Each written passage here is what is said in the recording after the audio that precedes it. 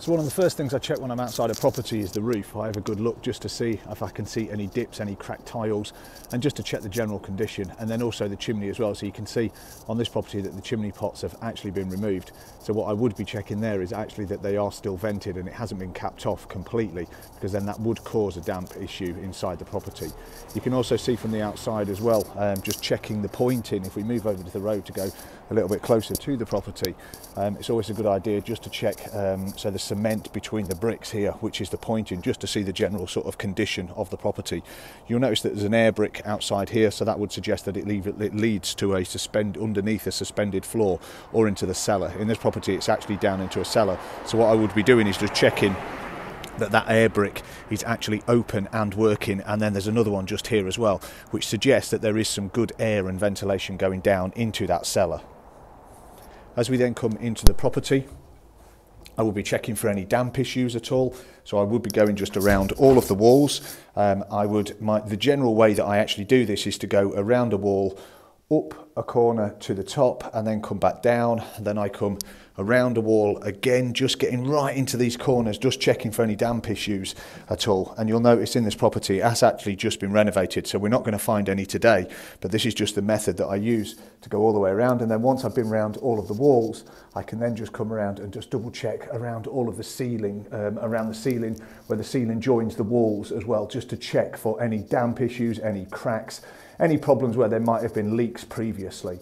Obviously it's important just to check the doors, and a good idea is to double check that the doors close nice and smoothly and close okay, just to see if you're going to have either them maintained or replaced.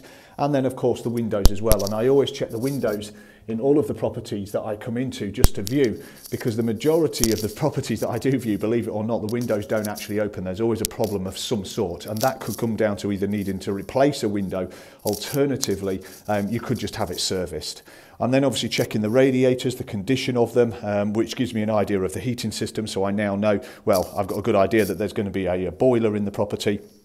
And then I check old chimney breast. So in this property here, you can see that there is an old chimney breast, and the chances, or there's a high chance that there would actually be some damp issues, which is caused by hygroscopic salts on chimney breasts. So it's a good idea to have a really good check around these chimney breasts.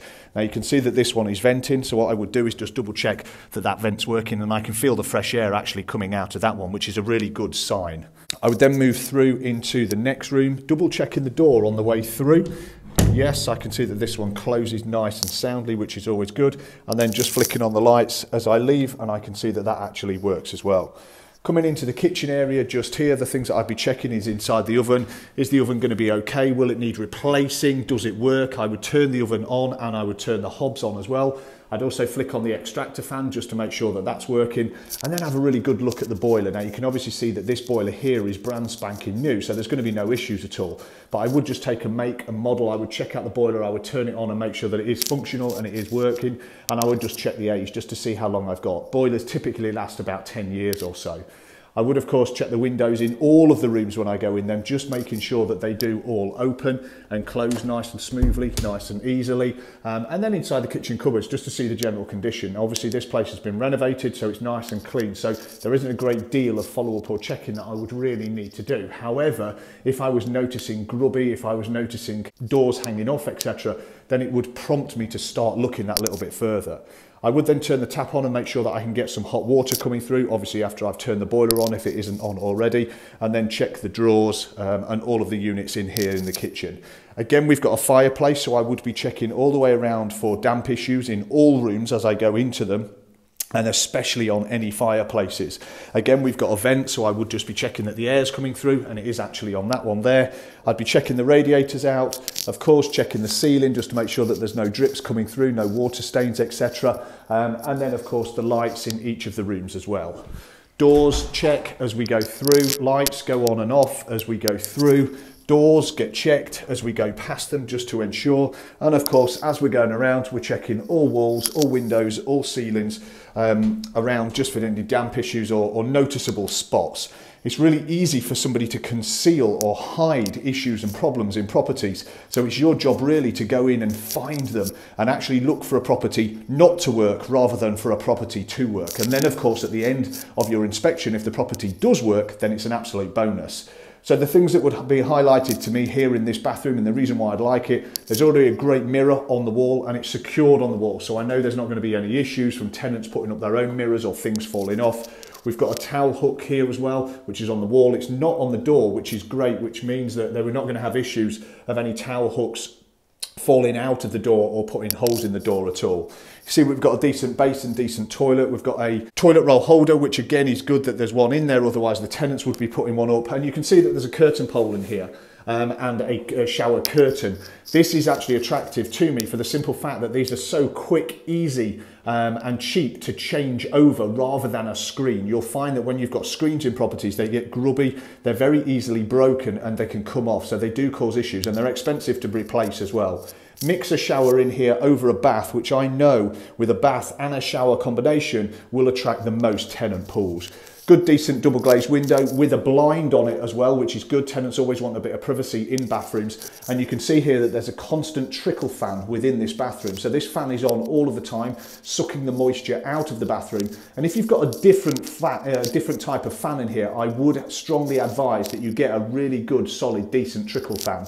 These things cost about £1.12 to run for the year.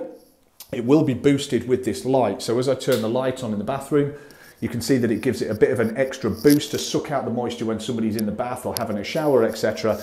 However, when it is turned off, it is slowly, constantly trickling in the background just to extract all of that moisture from one of the wettest rooms in the property. When we go back just through to the kitchen, you'll notice that there's also one of these fans here above the window in the kitchen, which is serving exactly the same purpose. If you're just starting out investing in property, why not pick up a free copy of my book, How to Buy to Let, where I take you through each and every single step of purchasing a safe, solid, sound, secure and profitable buy-to-let investment property. This is the exact blueprint that I've used to purchase 16 buy-to-let properties and to build a portfolio that's now worth over £2 million. Simply go to the description below, click on the link and I'll send you out a free copy.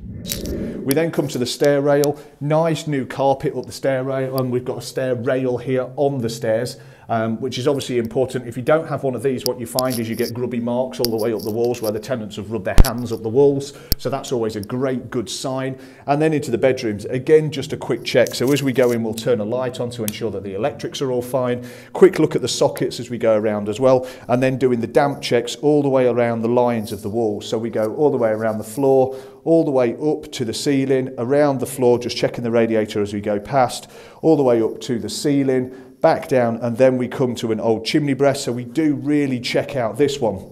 Now you'll notice that there's no vent in this chimney here, but I'm not seeing any issues, any problems at all. So what I might just do in this property is just put a hole in here and put a vent on it just to help the air flow through. Then we follow the wall all the way around. We get to our door, we can double check the door as we're coming in, that it opens and closes properly.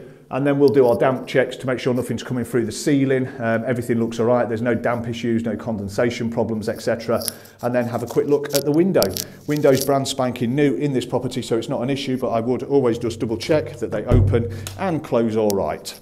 Into the second bedroom, you can see that it's pretty much the same, so I'm not going to go around it again, but you know what we check in here. This fireplace actually has got a vent in it, so I would just, of course, check that for the air, checking the window, checking the radiator, checking for damp, etc. and really looking for any issues that can help me negotiate this price down.